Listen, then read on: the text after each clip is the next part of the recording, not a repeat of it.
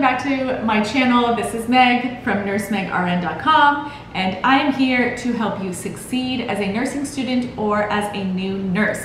My goal with this channel is to revolutionize this next generation of nurses so that you guys feel confident in your skills, you love your profession, and you stay, because we really need more nurses. If you ever need more help, you can find me on my website, nursemegRN.com, or on my TikTok and Instagram and Facebook channel and all of those things. I'll put links down below to all of those things. So let's get started with today's video.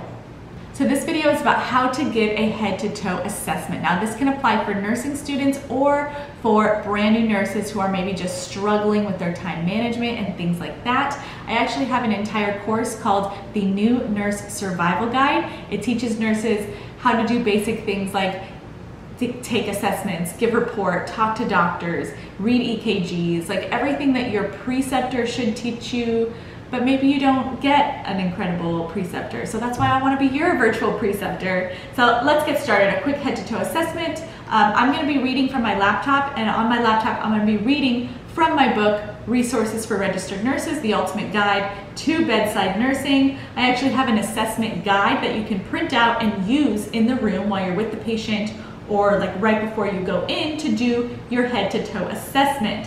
So it'll also help you with the charting of your assessment if you have this with you. And it'll also, the more you do it, you'll create like a mental flow of doing this assessment sheet over and over and over, and then you'll just develop your own skill, your own set of doing it on your own. So of course you're going to assess more in depth depending on the patient's case, if they have a certain type of device or ostomy or post-op, whatever, or if you're on a neuro floor or a cardiac floor, you're going to be a little bit more focused on that specific area. But let's go through a quick head-to-toe assessment guide. So of course you would walk into the room and wash your hands with alcohol or alcohol gel, or just wash your hands. And then you're going to, of course, always introduce yourself when you walk into the room. You always have to think about the patient and how they are feeling. They're also nervous too, getting a new nurse in the morning, and oh gosh, who am I going to be with for the next 12 hours?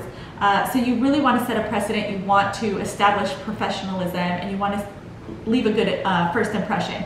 So hi, my name is Meg. I'm going to be your nurse today. Write your name and number on the dry erase board, and then always be observing the patient when you walk in the room for nonverbal cues. Mobility, range of motion, appropriate responses, alert and oriented states, things like that. And then of course, really quick, vital signs if your tech or your helper has not done it: temperature, pulse, blood pressure, respirations, O2 sat, and pain level. And then of course, observe their head shape and condition while you're doing that. Eyes, pupil reaction, size and equality, and like conjunctiva, things like that. And then ears, are they hearing impaired?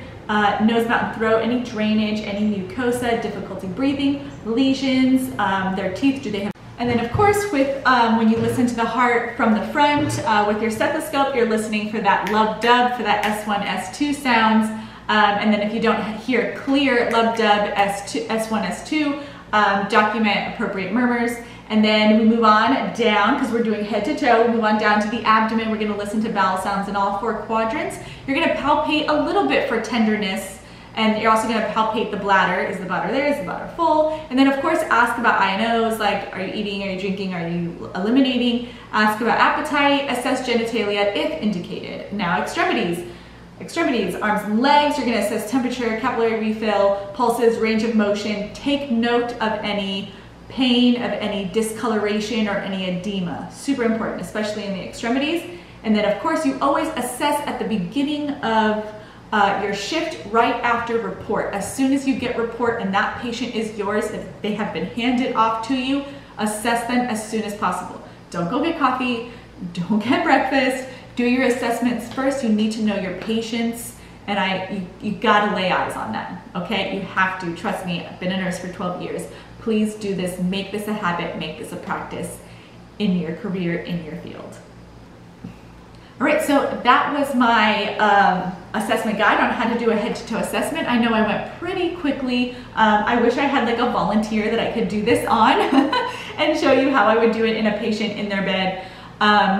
But that is how you do a really quick head-to-toe assessment. It doesn't have to take 15 minutes for each patient. It can be quick and focused.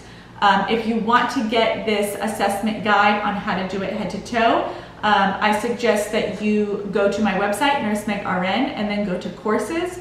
You're gonna find it under the New Nurse Survival Guide. Now, I teach things like how to give a head-to-toe assessment and many other things, how to communicate as a nurse, pretty much everything you need to know to be an incredible and impressive new nurse, and also feel confident in your skills and feel confident in the profession that you've chosen and love what you do. And I want you to feel that, okay? I want you to feel good about the profession that you've chosen and love going into work every day and not feel so scared to clock in. I want you to feel confident and happy with the decisions that you've made. So if you ever need anything, feel free to DM me on Instagram. My DMs are wide open. I answer every single comment. I answer every single message. So good luck out there. Hang in there. You're going to be fantastic. Have a good day. Bye. Have a good shift.